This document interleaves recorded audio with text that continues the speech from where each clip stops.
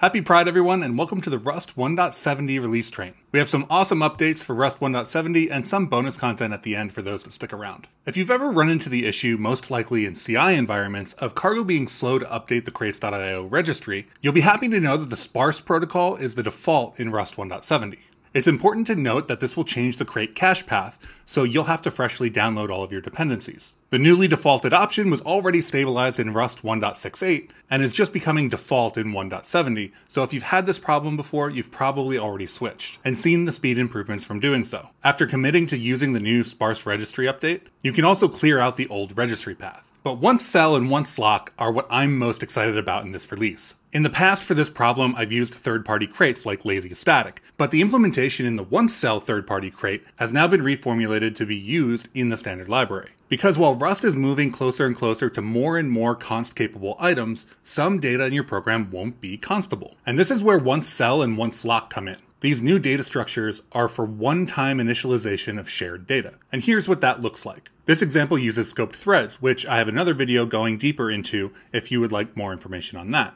But for this example, we'll be focusing on OnceLock. This example uses standard sync OnceLock, which is one of the new data structures, to create a static called winner. This OnceLock is going to contain a string slice and will initialize it on line 3. Then in our main function, we get to use the new scoped threads implementation. Inside of the scoped threads, we spawn a thread that then tries to set the value of winner. We yield the thread that we're in, and then we get or init, which is one of the functions on the OnceLock data structure. Finally, we print out whichever one of these wins, or whichever one has set the value first. We're seeing two functions in the API here. One is set and one is get or init. Set will set the value, while get or init will either get the value if it exists or initialize it with the value that you give it. In this sense, we're taking the opportunity to initialize our value the first time our program runs and needs to access it. If we build this program and then we run it, we can see that in this case main 1. But if we loop and we call that multiple times, we can see that sometimes thread wins and sometimes main wins. That's because we've effectively created a race condition here to set the value to whatever it's going to initialize to. And if we cancel this, we can see thread wins sometimes and main wins other times when we run the program.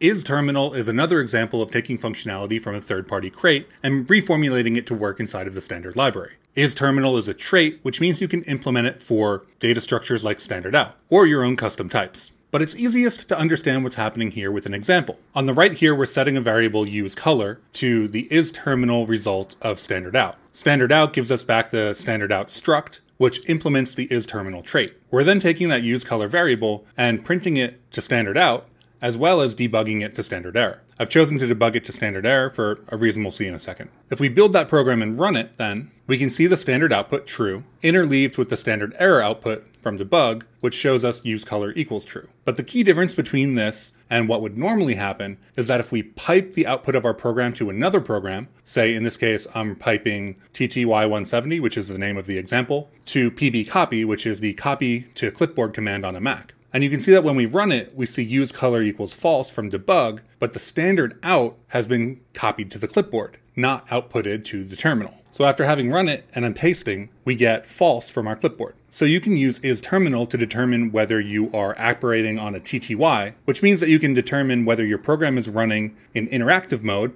in a terminal or being piped as output to another program. This can be useful, for example, showing a TUI if you're in interactive mode and outputting maybe JSON if you're interacting with another program. The debug info compiler option can now be set by name instead of number. Previously we had 0, 1, and 2, but now we have none, limited, and full. In addition, we have two new options, line directives only and line tables only. And when running cargo test, you used to be able to specify unstable options. And in some cases you had to. This was only meant to be enabled on nightly versions of the Rust compiler, and so that functionality has been removed. This particularly impacts the JSON output format, which does have people paying attention who do seem like they're working towards stabilizing that format, and that format may undergo some changes between now and when it's actually stabilized, which is exactly what you would expect from an unstable feature, and exactly why it's restricted to nightly. Moving on from Rust 1.70, there was an interesting experimental RFC merged recently for single file packages, the short name for these being cargo script. What this means is the ability to use cargo in a shebang inside of a single RS file to run a Rust program. This is super exciting for me, and I'd love to have a little bit less machinery around my one-off scripts. But that's it for Rust 1.70 today.